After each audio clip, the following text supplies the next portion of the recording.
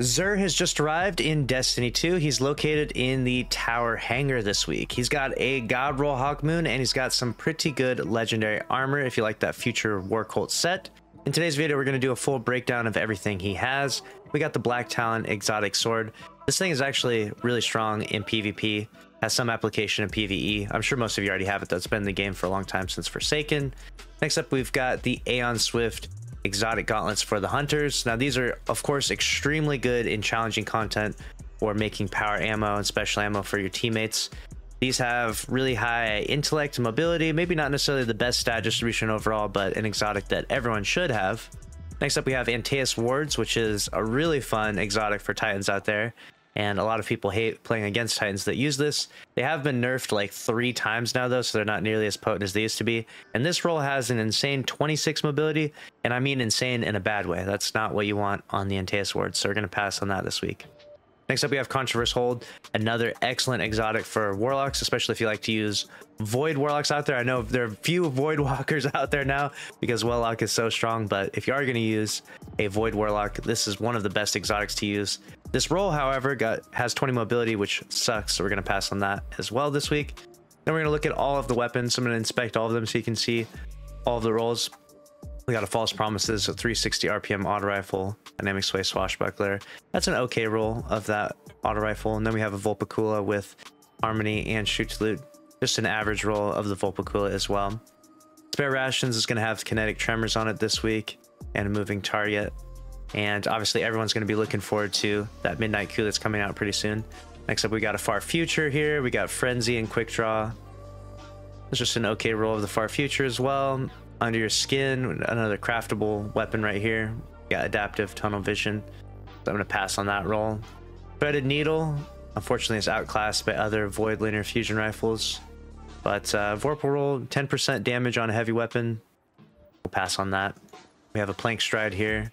This is going to have One for All, Killing Wind, craftable weapon as well. 900 RPM. Machine guns are a little bit of bullet hose, so nothing too crazy with the legendary weapons this week. The armor, though, Xur's been bringing some really high stat armor. I don't know if Bungie tweaked something in his algorithm, but he's got the Future War Cult set this week. So if you want that, looks pretty good. And we've got 20 mobility and 20 discipline gauntlets on the Warlock. And we've got a pretty even distribution on the chest. The helmet is probably one of the better item pieces for the Warlock with 18 resilience, 19 intellect. And then the boots, we'll pass on those, a little too much mobility on that. And we'll go through the Titan and Hunter sets in just a moment. But first, we got to talk about this really, really nice roll of the Hawkmoon. We've got Eye of the Storm, which pretty much every top tier PvP player says that this is the best perk to have on this. Obviously in duels, what you have is it's hard to land that third shot. Eye of the Storm is going to help you land that shot because it's going to boost, you're going to be more accurate and boost the handling as your health gets lower. So this is actually one of the best perks for Hawkmoon. We have Smooth Grip to go with it, so we got increased to 5 stability, 5 handling, which is really nice. Obviously you want that handling. And then Full Bore, which does unfortunately decrease that stability and handling by, I believe, 5 by each, so it kind of negates Smooth Grip.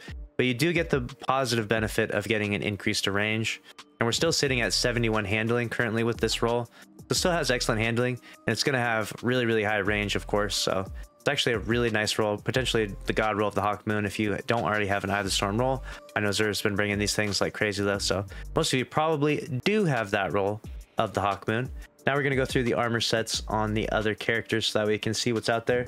First up, we got Hunters. Gauntlets for the Hunters, we got 64 stats, 21 resilience, 15 strength. Gauntlets, that's a decent roll. For the chest, we got super high mobility, super high strength. For the helmets, we've got high resilience, recovery, and strength.